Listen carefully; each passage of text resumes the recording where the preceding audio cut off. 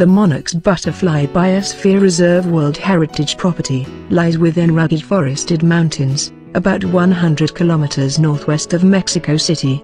Every autumn, millions, perhaps a billion, butterflies from wide areas of North America return to the site and cluster on small areas of the forest reserve, coloring its trees orange, and literally bending their branches under their collective weight.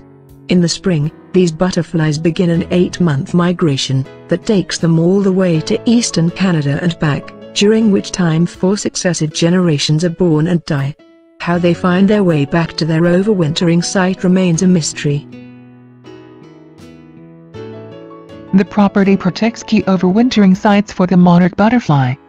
The overwintering concentration of butterflies in the property is a superlative natural phenomenon.